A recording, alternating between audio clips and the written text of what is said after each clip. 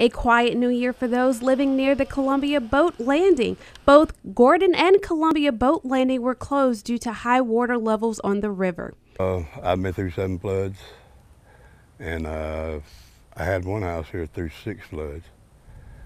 I just went back, dried it out, and rebuilt it every time, except for the last time it wound up in Apalachicola.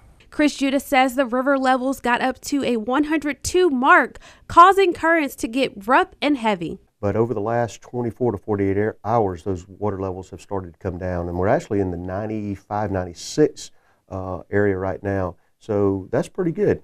Many are concerned with the amount of rain that we're supposed to receive this week, that will cause this river here to overflow. Chris Judah tells us that does play a factor, but that's not necessarily the case. We've had a lot of rain over the last few weeks, as well as up in the Atlanta and Eufaula areas in Georgia.